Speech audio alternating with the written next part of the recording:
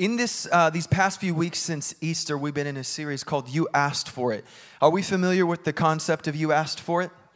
We had y'all fill out a survey Easter weekend, and we wanted to know what you wanted to hear. And then some of our amazing administrators. Can we give a hand to the administrators in the house? They may not hold a microphone very often, but they're making this thing go. I am so thankful for administrators. You know, so they compiled the results from that, and then we saw which of the topics were most requested, and we're doing our best to preach on the topics that had the most requests from what you asked for. Now, one of the things that y'all like to hear about every year, we get this column that I'm always looking at. I'm like, here we go. Revelation and end times. So we're going to go there a little bit today. But I need help from the Lord. Because I'm going to be real with you. This is not what I wake up every morning getting excited to preach about. But I will say this. I do believe that God is faithful to drop a word on our hearts as we are faithful to pursue Him. And I have pursued Him. I've labored over this, and I believe that God has a word for us this morning. So would you join me in prayer that God would meet us today and that He would speak? Lord, we thank you for your word. We thank you that it is so much more than a book. We thank you that it is living and active, dividing even between soul and spirit. Lord, we thank you that our hearts are laid wide open when your word is spoken. And we do pray that our hearts will be softened in this place this morning, ready to receive your word. I pray that for myself. Oh, Lord, that you would show us your heart today. Show us your heart, and that we would be forever transformed. In Jesus' name, amen. Now, it's not a surprise to me that the book of Revelation and end times are closely associated in people's minds. Even the very title of the book is a translation of the word apocalypse. And as soon as I say apocalypse, some of you are probably thinking like Bruce Willis, explosions. There is an asteroid headed for Earth. I mean, that's kind of what I think. However, as we read Revelation today, I do want to let you know that end times prophecy is not going to be my primary focus. But I have an explanation. Don't throw any stones at me yet. It's not going to be my primary focus. And I'm going to tell you why. You see, apocalypse or apocalyptic literature, while it does focus on eschatology, eschatology is a fancy word for the study of the end of things, and more specifically, the study of the end of the age as we know it. It is just as much concerned with revealing a transcendent reality or truth. Now, the book of Revelation does address the end of reality as we know it, or as a certain group of people knew it, depending on your interpretive method. All of my eschatology nerds out there are going, oh yeah. I'm here for you. But I would submit to you that its primary purpose is not to direct our focus toward the timing or the little events of that end. Many believers study the book of Revelation in hopes that they will discover how the events of their day, you're probably familiar with this, how the events of their day are represented in this book as to help them know what period we are in or how close we are to the end. I remember when we had a certain president a few years ago, and I'll say this, the word Antichrist is not actually even in the book of Revelation. Moving on. Now, please don't hear what I'm not saying. I'm not saying that eschatology is unimportant, okay? My eschatology buddies, it's not that I don't like discussing it, okay? I was just discussing it this morning with someone. The Bible addresses the end of life as we know it, or as the original recipients knew it in many places. There is a place in Christianity for this field of study. I believe that. There are many valuable things to learn. And before you take away from this message and you go home and you have in your heart, well, Seth just doesn't care about eschatology. Don't do that. Instead, write this on your heart. What we believe about the end of our current reality does have an impact on the way that we live, and that is deeply important. Did you write all of that on your heart? So you're not going to write me off as an eschatology hater? Oh, yeah, sure. What part? I'm just kidding. What we believe about the end of our current reality does have an impact on the way that we live, and that's deeply important. Now, what I am trying to say is this, that when we look to Revelation with an attempt to see how close we are to the end of this age by comparing biblical language to the events which we are experiencing in our lives, and then we give so much attention to these things that they just might become a distraction from, I'm going to use this word and I'm confident about it, weightier matters like evangelism, spiritual formation, and caring for those in need. I think that we might unintentionally miss the heart of God. Now, because you asked for it,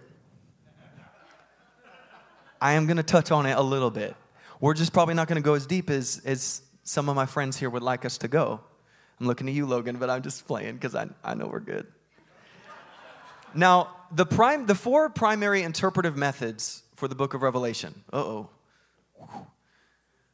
going to go over them. We're not going to go super in detail, but I am going to summarize them for you because I do want to at least whet your appetite for you to go and to look into this more. Because there are certain assumptions that people make, but there are actually four main interpretive methods for reading the book of Revelation. They are, and I should have had this on the screen, historicist, futurist, preterist, and idealist. And I just lost probably a quarter of the room. Please stay with me. We are going somewhere, and I promise it's worth it. Now, the historicist view associates the prophecies in Revelation with actual historical events and identifies the book's symbolic beings with historical people or societies. For example, one of the primary historicist viewpoints would be looking at Revelation through the lens of the Roman Empire. Does that make sense? Okay, cool. Now, the futurist view assigns all or most of the prophecies in the book of Revelation to the future. Who would have thunk it? The futurist view thinks that Revelation is talking about the future. Shortly before the second coming of Christ. Now, this is a popular view, very, very popular view, that you're probably fairly familiar with, and it comes in several variations depending on where you believe we are on the timeline of Christ's return and what you believe about the nation of Israel. And I'm not going any further. Now, the preterist view holds that the contents of Revelation are a prophecy of events that were fulfilled in the first century. Now, not the very first century, but the first century AD. Do you feel me there? And with the primary event kind of surrounding this idea of the destruction of Jerusalem in AD 70. Have you guys heard of that before? The destruction of Jerusalem in AD 70. Okay. So the preterist view focuses a lot on that area.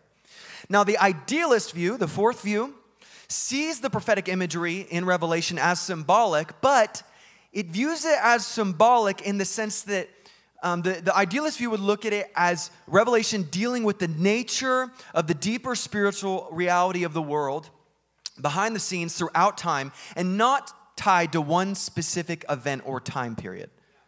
Another way of describing that, or another name for the idealist viewpoint is an allegorical viewpoint, or one way I've heard it described is the theopoetic viewpoint. Whoa, that's a fancy word. Now, the big question that you've all been waiting for. What am I going to talk about? Which method is the correct way to interpret Revelation? I don't know. And really, as confidently as people talk about this topic, I don't think that they really know either. I would say that I believe that each method has its strengths and weaknesses, and I think some of them are stronger than others, and that is just as much of my opinion as you are going to get. Now, we have people email us sometimes asking about what our official stance is on the end times and interpreting Revelation, and sometimes I feel like this email is a tryout for whether they're coming to Heart of the City.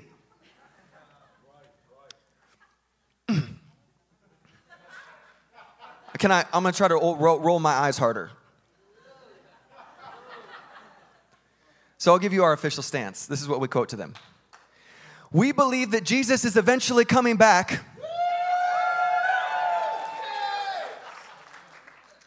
And that our job until then is to fulfill the Great Commission.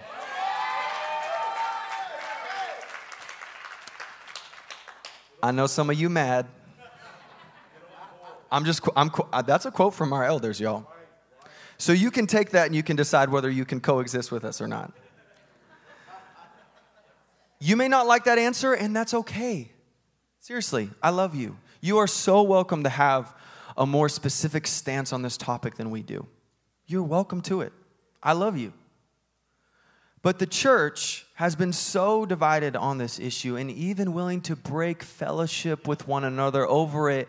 And I can say confidently to you today, that is ridiculous. I ain't going to church with you because I think the end times are going to be different than you. Please, come on, man. Now, there are absolutely essential beliefs within Christianity. I'm not saying it's all loosey-goosey, believe whatever you want at all. Don't hear that from me today whatsoever. There are core foundational truths to what it means to follow Jesus. They are very real and they are very, very important. And more than ever, we must stand upon those truths. But this end times interpretation thing, it ain't one of them. Oh, 909. I'll just remind you that I love you. And I know you love me too. I'm telling that to myself right now. I'm prophesying over myself. 909. 909 loves me. I receive your love, 909. Now, all that being said, my responsibility in this moment is to teach the scriptures, and we are way further into this message than I'm comfortable with without the scriptures being read. So we're about to hop to it right now. So the remainder of our time today, we're going to be focusing on what I would consider the latter part of the introduction to the book of Revelation in chapters 2 and 3. Now in chapter 1, John, the author of the book, tells us about a vision that he receives of Jesus and a command from Jesus to write to the 7 churches in Asia. Now because of limited time, our focus is going to be on 2 of those 7 churches. If I tried to break apart all 7 messages to all 7 churches today, we would have a sermon series. Not a sermon. So we're going to go with 2, and I still might go over time. Help me, Lord. Now, we're going to look at how the words in these 2 messages of correction and affirmation and instruction can actually be very applicable to us today. And we're going to begin with the first church, and that is the church in Ephesus in chapter 2, verse 2. I know your works. Actually, we're going to stand for the reading of the word because we're going to be old school about it. I love standing for the reading of the word. You know what it tells me? This is the most important part. And it is. I know your works, your toil, and your patient endurance, and how you cannot bear with those who are evil, but have tested those who call themselves apostles and are not, and found them to be false. I know you are enduring patiently and bearing up for my name's sake, and you have not grown weary. But I have this against you, that you have abandoned the love you had at first. Remember, therefore, from where you have fallen, repent and do the works you did at first. If not, I will come to you and remove your lampstand from its place unless you repent. Yet this you have. Don't worry, we're going to address this part because it can feel kind of random in the moment, but we're going to address it. Yet this you have. You hate the works of the Nicolaitans, which I also hate. He who has an ear, let him hear what the Spirit says to the churches. To the one who conquers, I will grant to eat from the tree of life, which is in the paradise of God. Now, the other message we're going to look at is the message to the last church mentioned, and that is the church of Laodicea. Laodicea. We're going to go with that. Chapter 3, verse 15. I know your works. Ooh, this is right out of the gate. The other one, it was like, you're enduring, good job. And then he brings the heat. Jesus comes straight out of the gate with the heat. Pun intended. You are neither cold nor hot. Thank you for that. Would that you were either cold or hot. So because you are lukewarm and neither hot nor cold, I will spit you out of my mouth. For you say, I am rich and I have prospered and I need nothing, not realizing that you are wretched, pitiable, poor, blind, and naked. Tell me what you really think, Jesus. Oh, I love when people have it in their mindset that Jesus was this like hippie Jesus who never said anything hard. I just want to laugh and laugh and laugh. Jesus was always gentle. Oh, no, he wasn't always gentle. I counsel you to buy from me gold refined by fire so that you may be rich, and white garments so that you may clothe yourself, and the shame of your nakedness may not be seen, and salve to anoint your eyes so that you may see. Those whom I love, I reprove and discipline. We're going to receive that as a word of comfort today, Lord. Takes a little break. Just so you know, I do love you. So be zealous and repent. Behold, I stand at the door and knock. If anyone hears my voice and opens the door, I will come into him and eat with him, and he with me. The one who conquers, I will grant him to sit with me on my throne. What a beautiful, beautiful promise to the one who conquers. I will grant him to sit with me on my throne as I also conquered and sat down with my Father on his throne. He who has an ear, let him hear what the Spirit says to the churches, and you may be seated. Hey, can we give a hand clap for the word of God?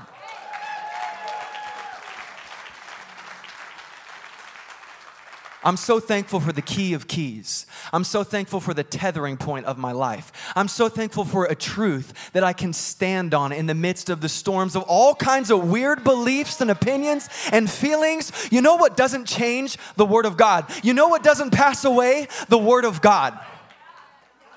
And if I am silly up here, at least the scriptures were read, so you got some truth in your spirit today. Receive the Word of God. I exhort you, receive the Word of God. Now, what is Jesus saying to the churches? Let's start with Ephesus. You know, he starts with some affirmation. I like that. You know, we like to practice kind of like a compliment sandwich here. Whenever we're bringing correction to people, we want to bring encouragement, encouragement, encouragement. Can you work on this one thing? And then encouragement, encouragement, encouragement. Now, I wouldn't quite call the letters to the churches in Revelation the compliment sandwich, but, you know, I appreciate the affirmation in the beginning here. Thank you, Jesus. He affirms them for their endurance and their intolerance of false teaching. Can I get an amen? And then affirms their endurance again in the very next sentence. Jesus likes their endurance, it would appear.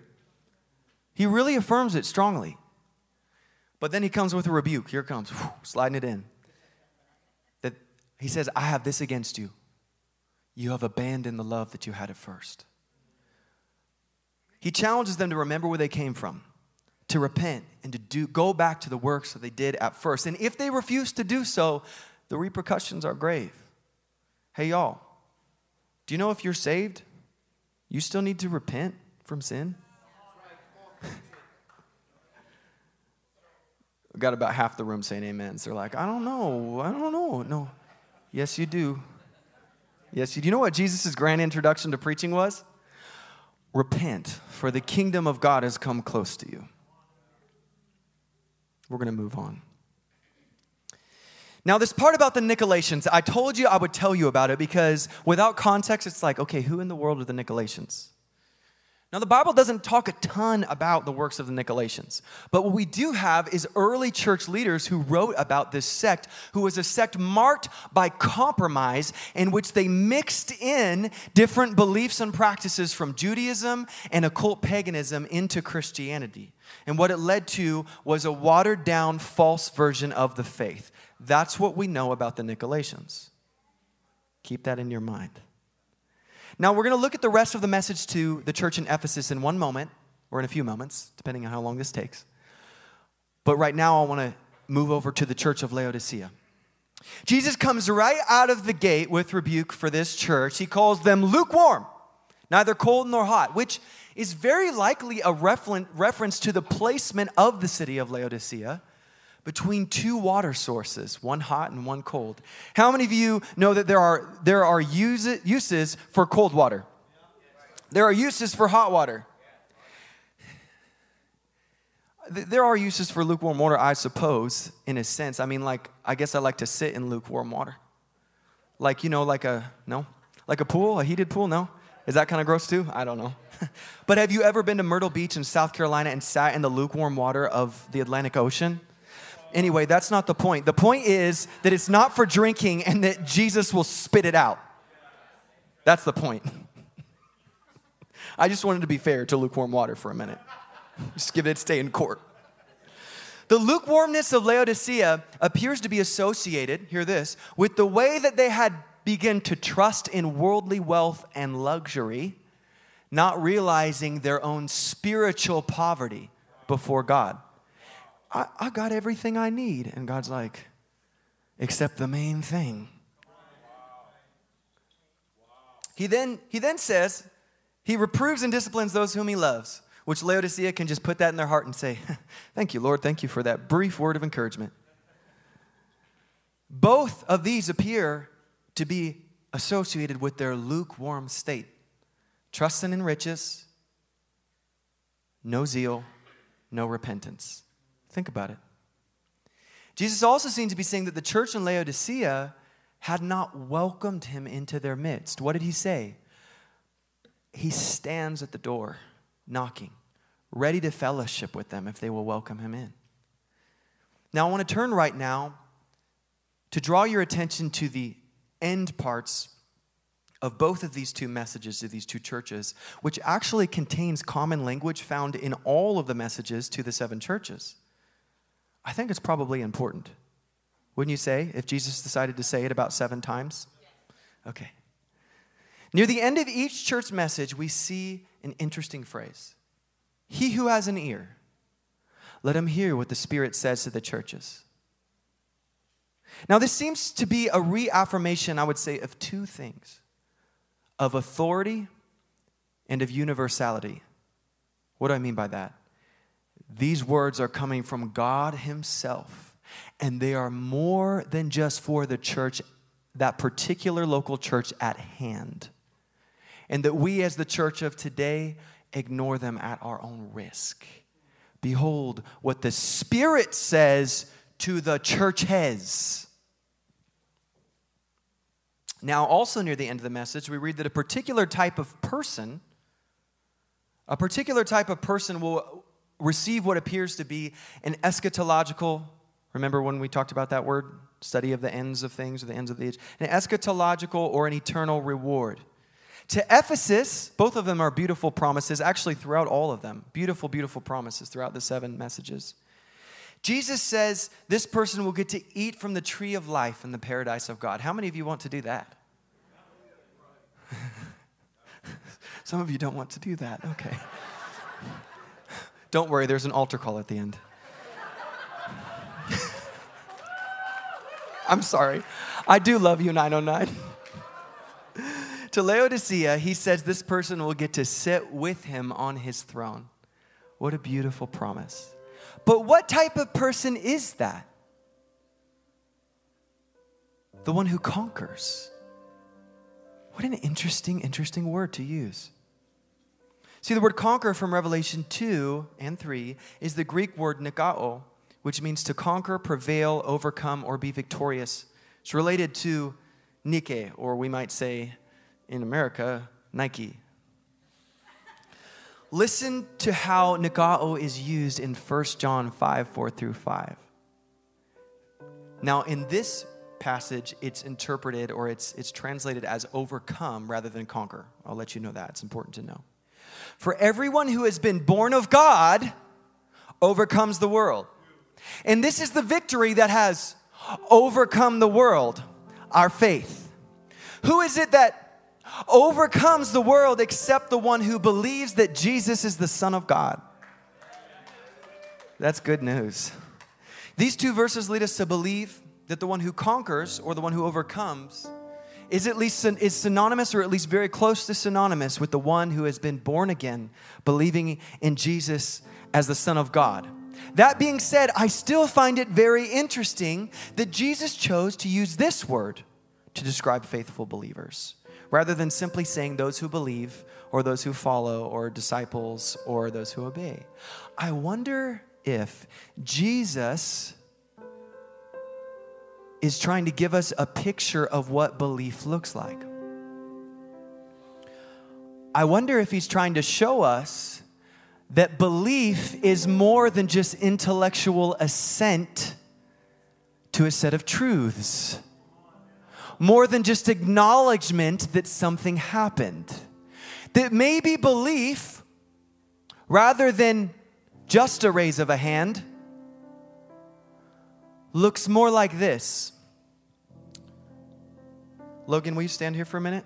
Uh-oh, this is new. I did not do this, so I hope this goes well. Logan, there's a car coming towards you. Okay, this is the point where Logan might say, I believe you. Oh, thank you. Then you want to move out of the way. Okay, Logan has showed genuine belief. Sometimes I think that the way that we are defining belief as a church is we go, there's a car coming from you. And the person says, I believe you, I believe you, I believe you, I believe you. Car gets closer. I believe you, I believe you, I believe you. Car gets closer. I believe you. No, you don't. No, you don't. Belief produces fruit. Action, fruit. I believe responds to the belief that you claim to believe. Let's move on. What can we learn from Jesus, from what Jesus said to the churches in Ephesus and Laodicea? How can we be those who overcome? Now, I recognize this is not going to be an exhaustive list. You don't need to email me about the other ways that we overcome. You can email me in general. I'd love to talk with you. But I recognize that maybe the first thing that comes to your mind is how do we overcome? By the blood of the Lamb and the word of our testimony. Absolutely, 100% beautiful. But I also believe in Revelation chapters 2 and 3 that Jesus has given us some principles to live by in order to be those who overcome. We're going to pull these straight from these scriptures in chapter 2 and 3 of Revelation. To be those who overcome, first, we must endure in the faith. Endurance. Oh, isn't that just a nice, shiny, lovely word that we all love? Have you grown weary in your faith? Are there areas where you're cutting corners or growing slack in your faith in Jesus? Are there areas where you're just about to give up? Maybe for you, it's a prayer that you've brought before the Lord over and over and over again, and it just never seems to come to fruition. Or maybe for you, it's a sin struggle or a wrestle where you've asked God to be delivered from it over and over and over again, and you've fought it and you've given all your efforts into it, and you just feel like you keep struggling with it. I believe that the word of the Lord to you today as an overcomer is don't you dare give up, friend. Don't you dare give up. Don't you dare stop contending. Don't you dare stop pressing into him. Though a righteous man falls 7 times, he gets back up. Don't you give up. The mark of an overcomer, the way that is described here, is we are those who endure. Sometimes the answer to prayer is, I'm taking you through something because I am forming you. Sometimes that's the answer. And do you know what it takes to go through something and be formed? It takes endurance. To those who overcome, to be those who overcome, we must have love as our primary motivation. You see, remember this. Jesus affirmed Ephesus for their endurance, but then he said, I have this against you. You have lost the love that you had at first. Can I ask you, friend, have you lost the love? Has your faith become empty tradition? Have the spiritual acts of your life become obligation? Are you doing them out of guilt? Are you doing them out of shame? Are you doing them out of fear? Or are they coming from an overflow of love? You see, Jesus said all the law and the prophets hang on these 2 things. That we would love God with everything that we are, and we would love our neighbor as ourselves.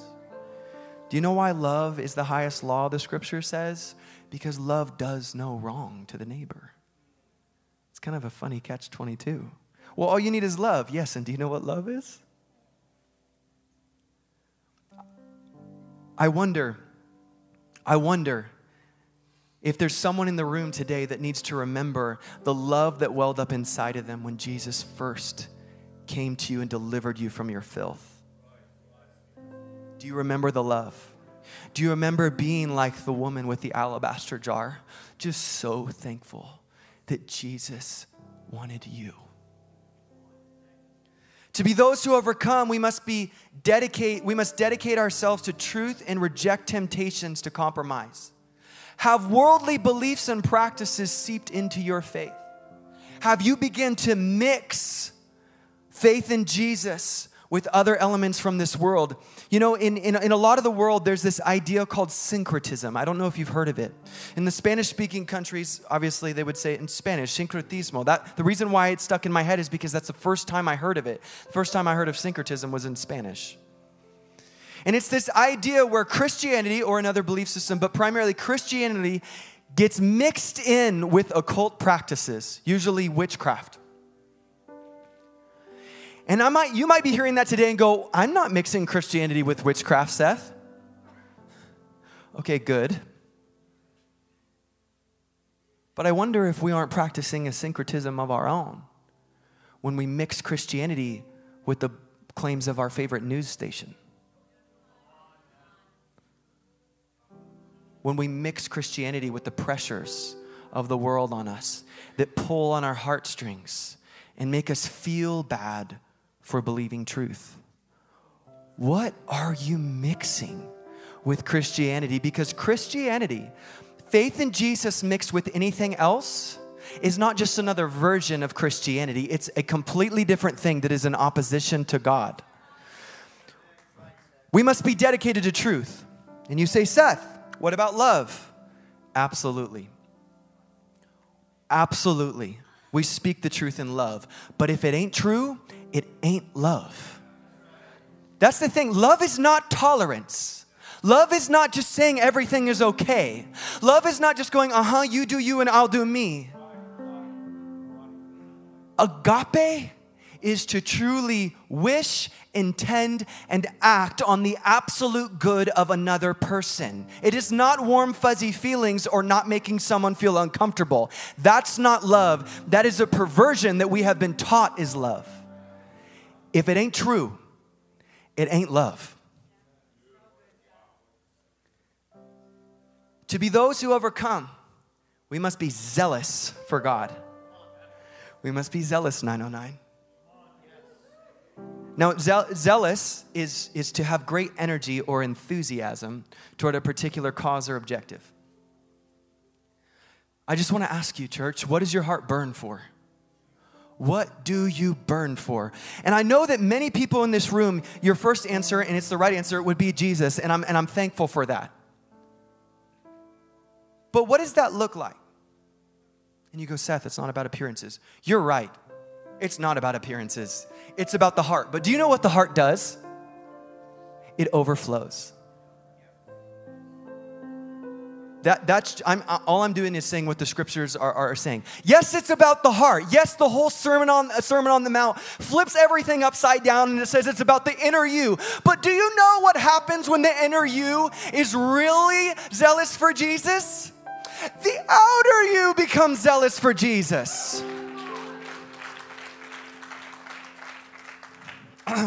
About half claps in this gathering. The thing is we've been designed to worship. Let me tell you this. This is not a command.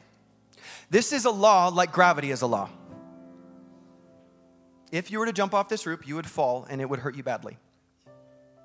You are gonna worship. I'm not commanding. I'm letting you know about a reality. You are gonna worship. It is written into your very image as a human being. You are a worshiper. The question is not whether you are going to worship. It is who or what you are going to worship. And I'm telling you, if you aren't worshiping Him, you are worshiping something.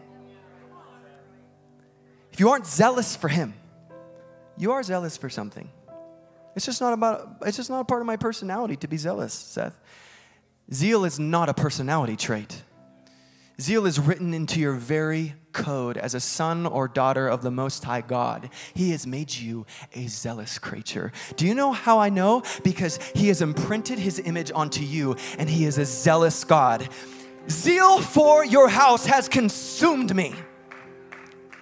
That's what it says of Jesus. A prophetic word from David into the New Testament. Jesus. Zeal for we serve a zealous God, and He has imprinted His zeal onto us.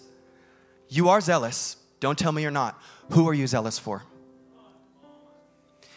To be those who overcome, we must be those who fellowship with Jesus and welcome Him in our midst. Can you stand with me?